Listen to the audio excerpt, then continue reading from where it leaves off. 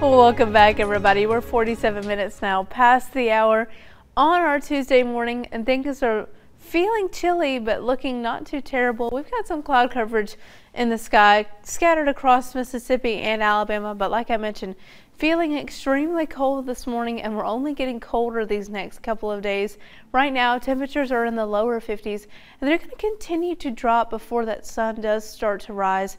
So if you're getting that child ready for school, or if you're a teacher getting ready for work, heading out the door, I'm telling you, it is going to be cold out there this morning. If you like colder weather, then this is great news for you. But if you're not a big fan of this colder, air outside, might want to grab a jacket and bundle up heading out the door this morning. Definitely cold once again, but heading into the afternoon, we'll start to see a slight increase in cloud coverage and temperatures sitting in the mid 70s. So overall, not a bad Tuesday in store, but heading into your evening, once that sun does start to set, those temperatures again quickly dropping.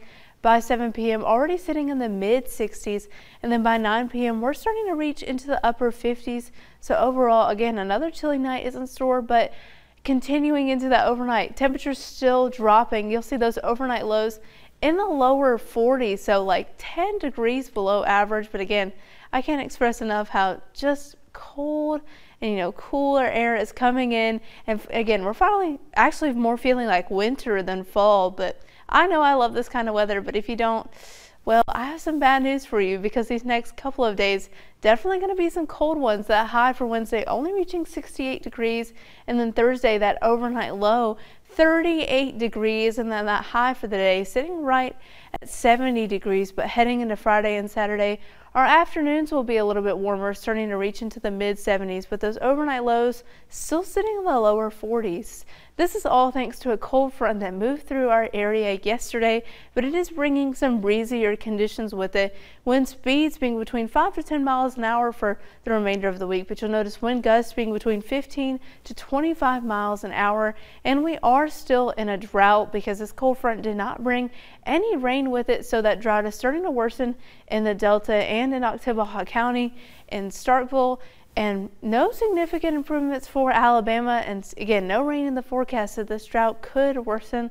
I hope that's not the case, but all of that to say that there is a fire threat in place until Wednesday, because those wind speeds are going to be so strong and the ground is so dry. So if you do any outdoor burning, use extra caution, because that fire could spread quickly, and if you do smoke any cigarettes, dispose of them properly.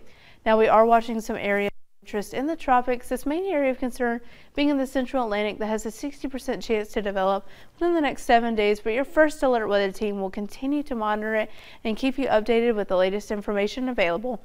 Now we're taking a look at our 7 days, and you'll notice again a lot of sunshine across the board, no rain in the picture. And then remember, Wednesday and Thursday being a little bit cooler, especially those overnight lows sitting in the upper 30s, and then heading into our weekend starting to warm up just a little bit.